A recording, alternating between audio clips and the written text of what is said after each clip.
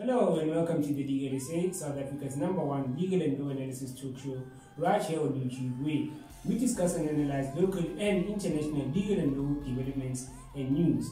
We also publish verified, live and curated job openings in the law profession, so stay tuned for that and subscribe to the channel if you haven't already to get all our latest updates. My name is Thabo Mosia and I'm not alone. I'm joined by Senzo Meyiwa Trial, who's a financial law analyst. Mr. Tiro, welcome. Are you well? I'm well, Mr. Mosia. How are you? I'm great, thank you. Mr. Tiro, Docket 375, postponements, Lieutenant Colonel for what do we have? Yeah, Mr. Mosia, today we are going to be dealing exclusively with the Senzo Meyiwa Trial. There's a lot of things that are coming through from the trial, right? We have 5 men that are currently on trial for the matter of Senzo Meyiwa. Yes. 4 of those are represented by Mr. Advocate by Teffo, and accused number 5 by Zandile Mshololo. Yes. Right. Well, the case has been postponed to 12th July, pending Ms. Mshololo's study of the now famous Docket 375. Docket 375? Yeah.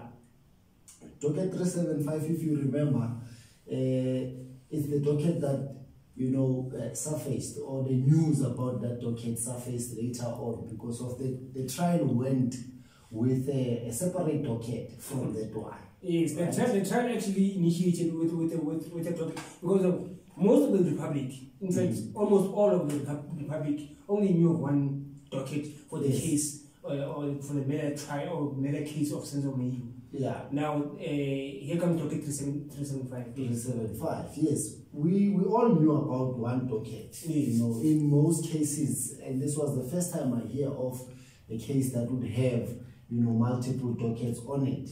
Of course. I know that it does happen, but in this particular instance, the Docket 375 was not known to Advocate Mshololo. Of course not. Which she also felt that for accused number 5, it was an infringement of his rights. Of accused number 5's rights. Yes. Of accused number 5's rights, because she's representing accused number 5. How can you lead a proper defense or a solid defense or a comprehensive defense if you don't know the full details of of discovery? Because yes. So that's why she called for this postponement, for her to also, study the docket and apply her mind, so that she can also, prepare a proper defense. Because now Advocate Teffo Malesela, he is the one who actually spoke about this docket. We know about this docket because of him talking about it. That would then give an impression that he knows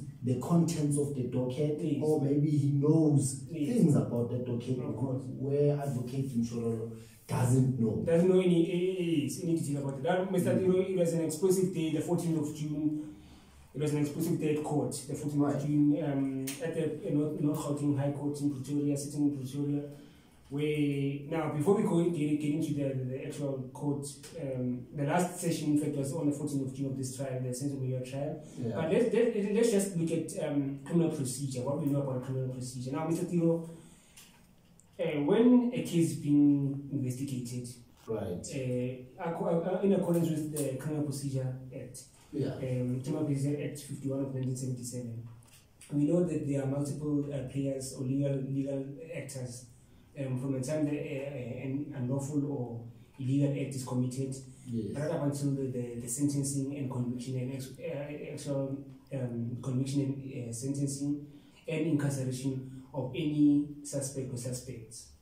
Now, looking at the Senzo Meyiwa trial, Senzo Meyiwa was murdered in 2014 already. Right. There were people who, or a person or people who murdered Senzo Meyiwa. Right. Those people were illegal actors. The people who, even Senzo Meyiwa himself was a legal actor in this whole matter. Right. In his own matter, he was a legal actor, which is something that's very sad. Now, criminal procedure dictates that an act has to happen, an unlawful act has to happen. Right. And now, after the act happens, what happens after the act happens? So, it all starts with the criminal act happening. Of course. That's number 1. Yes.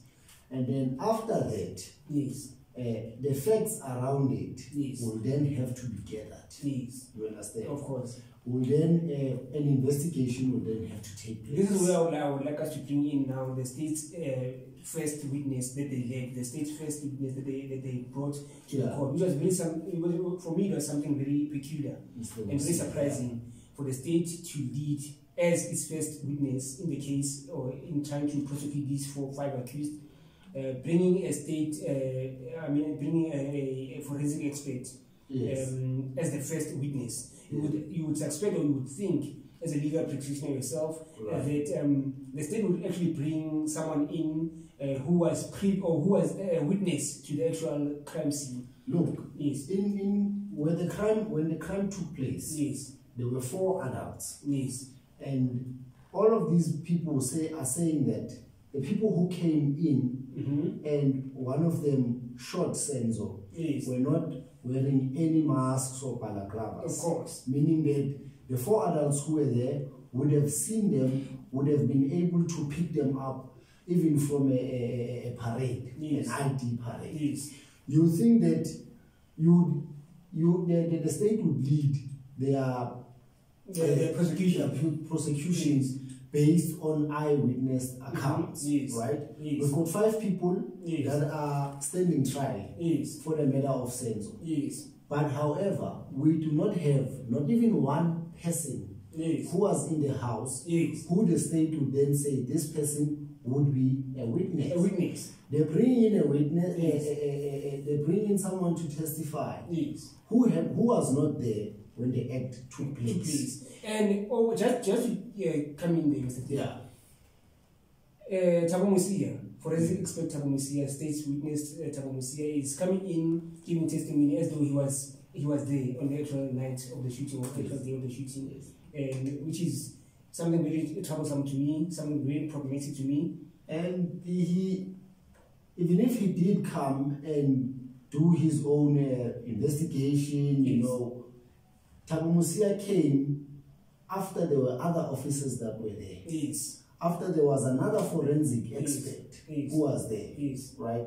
And he came 2 hours, the body had already left, the crime scene had already been inspected. So whatever testimony that he's going to be giving, not only is a second party, if I can put it, from the eyewitness, but he's actually the third party. It might even be the 4th party. Because remember,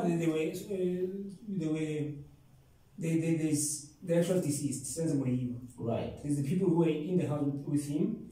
There's the alleged suspects. There's also Thabo Mosia's superior. One Colonel So we can see that Thabo Mosia comes in as he comes in late, and but he's the first person, you know. And the NPA had said that they had broken the case now. Now they know what happened, right?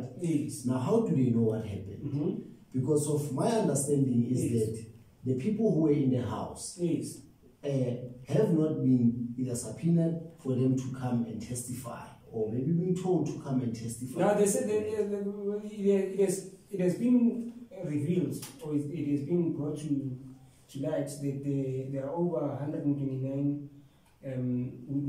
witnesses that will be led by the prosecution. So we don't know who amongst those 129 people who so it appears that those people might be called as witnesses. We don't know. But I would think, sorry to interject, I would think, yes, we don't know who will be called, you know, but I would think the state would first want to introduce someone who could have been there. The actual witnesses to the crime. We know about Khumalo, who then wanted a legal representative to be there. Although the case was not against her, she's not a suspect in the case. But then in itself, it says that there is something that she would really have. She's she's that much invested in the case. Yes. To a point where she feels that I would need protection. Yes. Right? Yes. But however, the Criminal Procedure Act, yes. Act 51 of 1977, okay. Section 204 of it reads as. Section 204. Section 204. Yes.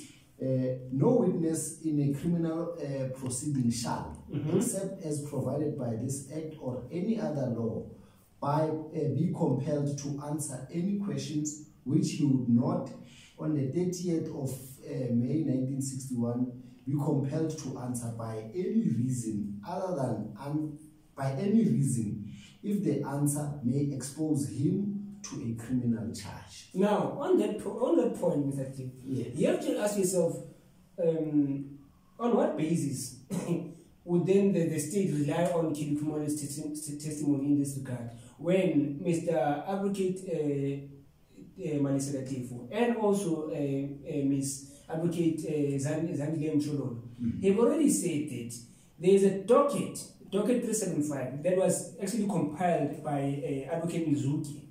Yes. To the effect that 7 people, including Khumalo herself, should actually face trial or be indicted over the matter of Senzo Meyiwa. So I would want to know, on what basis would then Khumalo come to court and come and read testimony when she herself is a person of interest in the case? I guess for her, probably that would be to clear her name. Remember, from when this matter happened, yes. From when the police were still looking for the suspects and so on, yes. There was already, the public had already, convicted yes. Khumalo yes. of this heinous crime, yes. right? Yes. And I think she would also want to clear her name yes. if she didn't have anything to do with it. Of course, right? Yes. Although she does reserve the right yes. to not testify. Of course. Right? Now, more than ever, because she is now a person of interest, according to Docket 375. Yes. Now, that docket, just quickly go into that docket. That docket was compiled by who the NPA or the National Prosecuting Authority, rather, or rather the what is the office called, the DPP, the Directors of Public Prosecutions, has said, no, this advocate in Zuki is actually a junior advocate. Right. Turns out that advocate Zuki is not actually a junior advocate, but he's a senior advocate who had all the authority to compile, in fact, an indictment and prosecute it. He made submissions to the fact, or he compiled the Docket 375. He was the one leading the compilation, or rather the compilation of the indictment. The indictment itself, or the docket itself, it suggested that no, 7 people must be charged with this matter. Right. These 7 people include Leon Trial, the son of music producer Chico Trial, right. Khumalo, Glennis Khumalo, who is Khumalo's mother. Right. Her younger sister Zandile Khumalo, Tumelo Madlala, sorry, and Mshololo Trial, who were Meyiwa's friends, as well as Maggie Piri, a neighbor accused of cleaning up the crime scene at the scene. Yeah. So these people are all said to have been people of interest in Docket 375. Right. Yes. The docket itself, yes, it was invalidated based on the fact that the person who had compiled it yes. was said to be junior. That is the only reason I can see, because yes. It is said that his superiors, Advocate Mizuki, his superiors did not allow him to complete the drafting of his indictment. Yes, you see. But now that we see, and now that we know, yes. that in fact he was senior, in fact he had the capacity and the authority yes. to compile it, yes. then that in itself validates the docket. Yes. You get me? Yes. Of course, the docket itself is not necessarily before court. It's not before court at this at this point. Yes. But the reasons why yes. it was nullified yes. have since been overturned, or have since been deemed not valid enough. Yes. Right. Now, Mr. Tiro, on the 14th of June, the last sitting or the last session before the case was postponed, here comes a man. It is alleged that it was actually led in court by the state advocate Sibana. Right. Sivana comes and says, no, here's a man, Colonel Fori, Lieutenant Colonel Fori.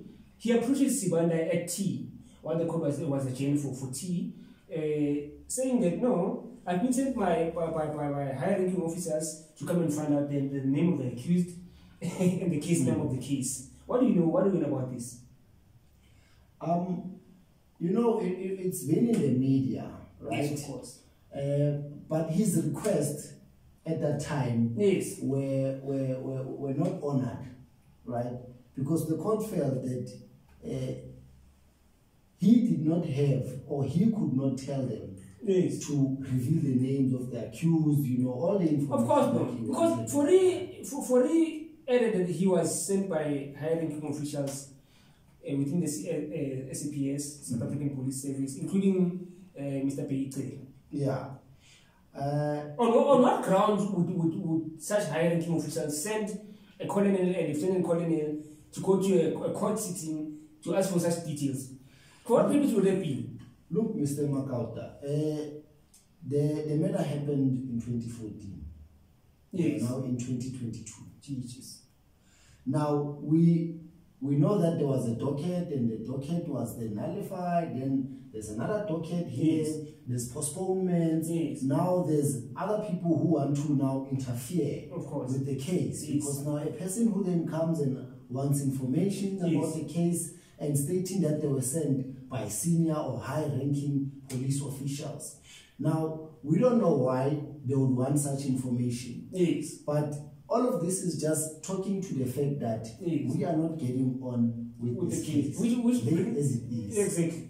Which brings me back to the point, Mr. T, I was trying to raise earlier, that I'm very disappointed. I'm not disappointed in how the defense attorneys the defense advocates are leading their defense. I'm just disappointed in how there seems to be no synergy between both the defense advocates and Mshololo and Teffo. Yes. And also the public seems to have seen it.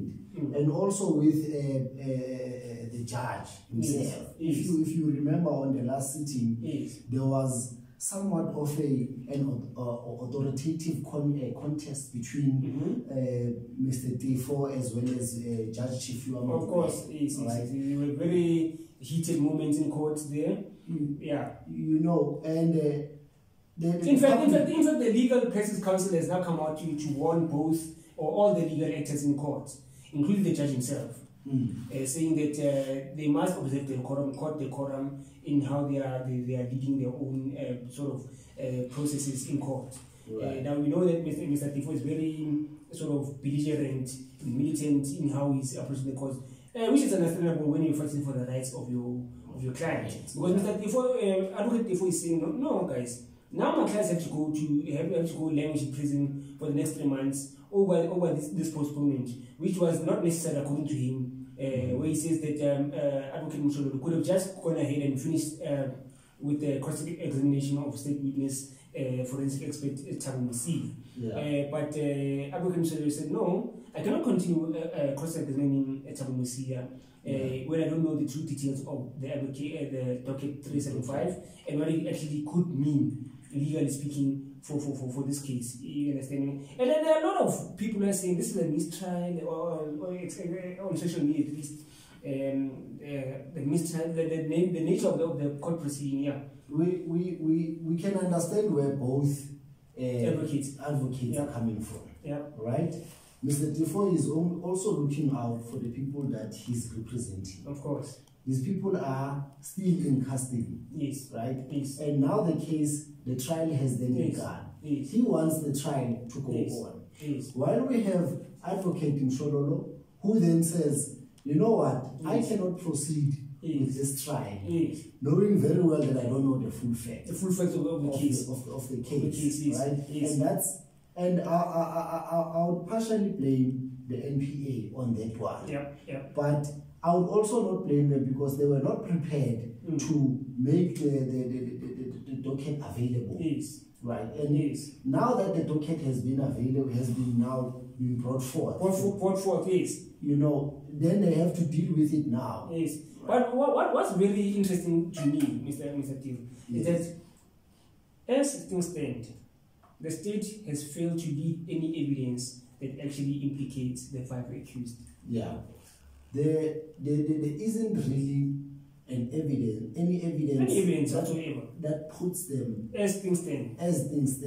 Right? Yes. Of course, with all these witnesses that the state wants to bring, yes, things might change. Of course. But as things stand, I really can't think of any evidence except for the bullet that was found. Yes. And the state is saying that the ballistics match the gun which was found in possession of one of the accused. Which will be very interesting. Remember the ballistic evidence. There's going to be late. There's still to be late.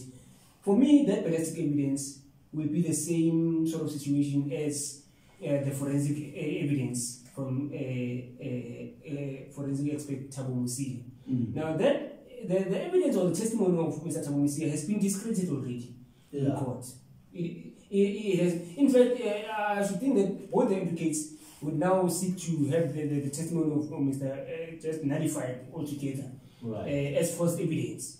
Because it appears that there was no observation of processes. Walls and processes, you know, and it seems like a lot of work that was done, forensic work, was actually not done by Thabo Mosia himself. Hence, I call this testimony false testimony of Thabo Mosia, because Thabo Mosia is just going on what he was told to say in most instances. Yes. He will fail to answer even basic questions regarding evidence. Yeah. Was the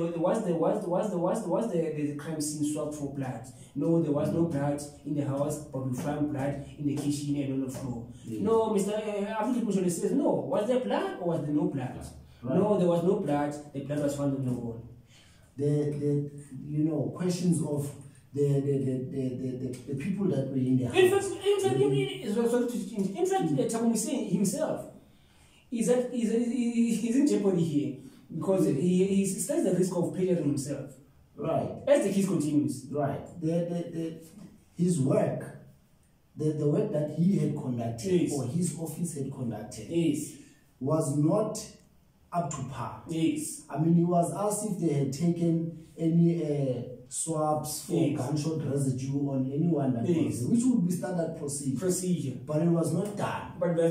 You get it. Then it talks to the work that they did. Yes. Was it up to par? Yes. Was it substandard? And as things stand, you see that the police actually the first people that actually failed this trial or this case or his family.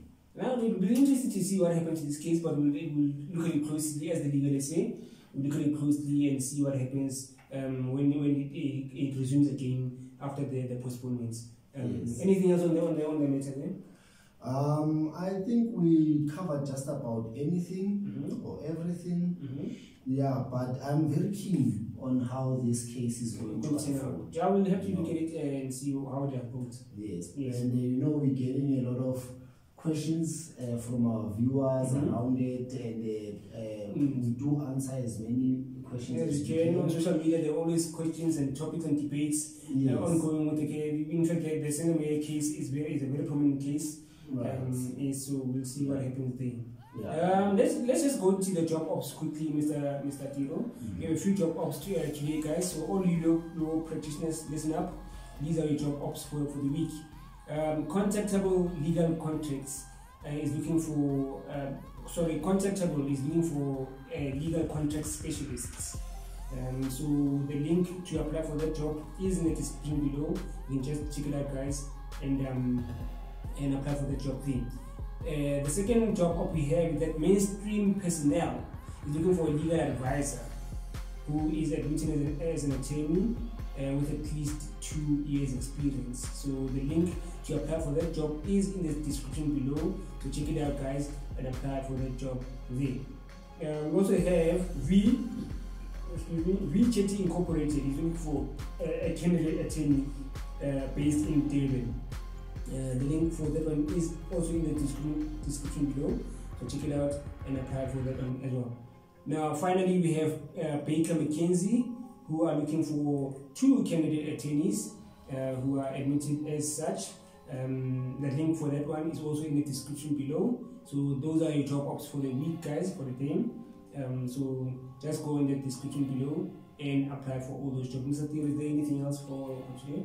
No, that's it, Mr. Makapa. Thank you very much, guys, for joining us. Please do subscribe to our YouTube channel and find us on Facebook and Twitter as well. Thank you for your support, guys. Thank you very much. Cheers, guys. Bye.